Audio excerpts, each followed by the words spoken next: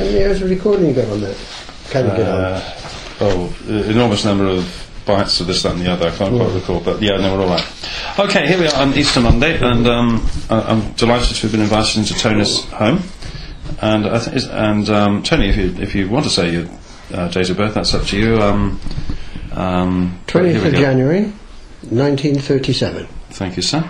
And your first, I'll follow the questions on the list, but by all means wander from the point if you wish. So, what was your first connection to Rodborough?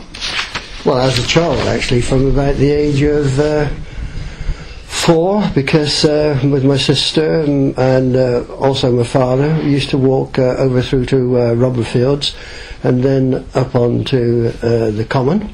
And we also used to come across and picnic in Rodborough Fields, just at the top of the footpath, before you joined what was then the allotments, because the allotments extended over the two fields, not the one which it is now, all the way along there. In fact, if you were to go over there now, you're bound to find the odd apple tree. I know that there. You're bound to, I would have thought, still find the odd clump of rhubarb. Certainly one of my clumps of rhubarb up the allotment came from there. Various things like that. So we used to go up, the chaps working on the garden were, to my mind then, very old chaps, as they seem to be now. But and then we used to, sort of the 1940, 41, 42 period, we used to walk on up through and onto the Common, because that was a famous playground. But of course it was exciting, particularly on Sundays, because you had the home guard up there doing a little bit of exercise, which was always good to watch. Well, it was just then your freedom to roam in this area, this side of the canal, was just a wonderful part to roam. But of course, at that moment, I used to live at the top side of the town overlooking the Sled Valley, and so I had the world up there and the world down here. Right, brilliant. Thank you. So, the allotments then, did they extend in the lower part of the field or the upper part of the field where the pavilion is now? The lower part across where you come up through the Rodborough Fields, the footpath comes across to where we are above the estate, and you could carry straight on up. And the allotments were all to the right of that. So if you go to the present day allotments, and instead of going into the allotments you follow the footpath up to the playing fields, that was all allotments on the left hand side there. Oh, okay. But the allotments on the right hand side were still there, yes. And well worked. I'm going to phone somebody called Mr. Loosely in Oakridge. I think he knows when the allotments first came into being in Rodborough. Does he? That'll be quite interesting. So I'll find that out in a day or two. That would be. So quite a large question here, as it were. How do you think Rodborough has changed over your time here, and how is Rodborough different in 2009? So just let your mind well, go it's where tremendous. It's the housing, essentially. You can still walk down to the canal, and it is the same as when I was a child, really. So that has hardly changed. The actual Rodborough Fields, when you come up into them, thank God they haven't changed. But then when you start going south, isn't it?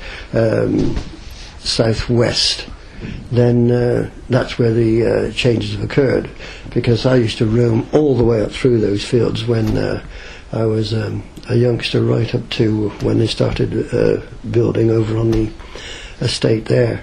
And it was a shortcut for me, because I had relations who lived over at Lightpale, and so I could just whip straight down to the canal, under the arches, up through the fields, drop over the hill and down into visit my auntie and that. Right. Sounds delightful. It's the building that has changed mostly, and also the declining. There are no shops really in Rodborough now. You've just got the one in the Bath Road. The co-op disappeared, which is a sad thing.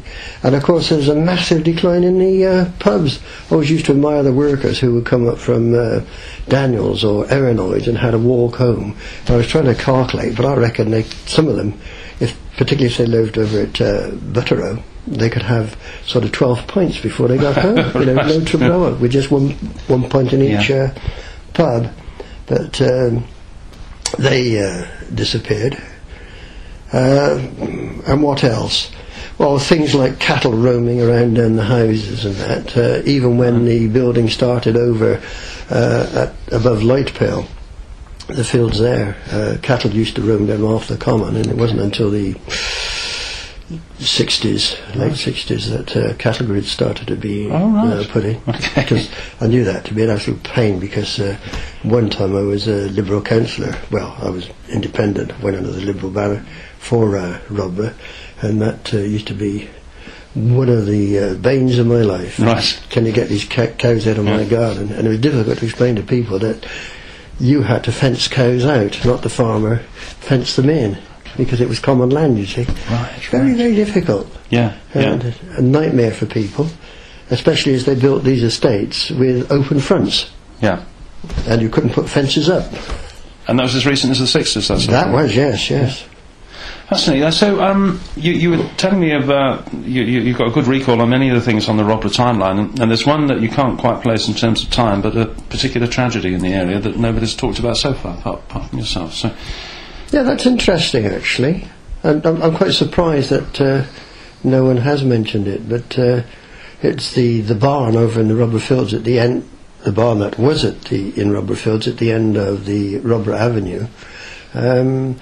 It was used as a hay store mostly. Occasionally the farmer did put cows in, but it was a good place if you were playing in the Rodborough Fields, just to nip in and see. What it was like. It was a dare more than anything, because you were always worried about going into other people's property. And sadly, some children got in there and lit some loose hay and that, and the place just went up. And I honestly can't remember whether it was 2 who died or just 1, but it was tragic at the time. Try not to ask me the date of it, because I just can't remember. Yeah. It was, I would have thought, late 50s, something like that.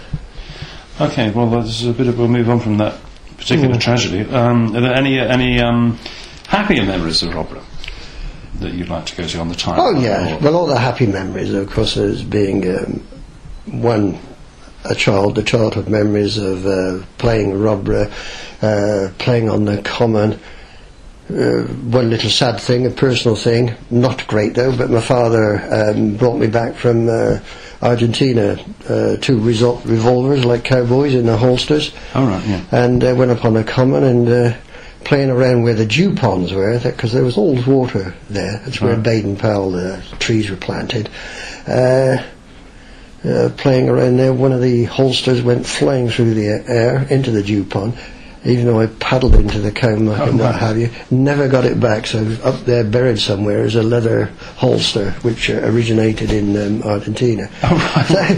That's a pleasant sort of memory, but it was the picnics and going with other people, even walking with sort of girls, as one did when one got a little bit older, taking dogs. I did a lot of dog walking up there, because we always used to have dogs, and the picnics, particularly the picnics in the wartime, because that was fabulous, just going up. You could run all the way down the fields.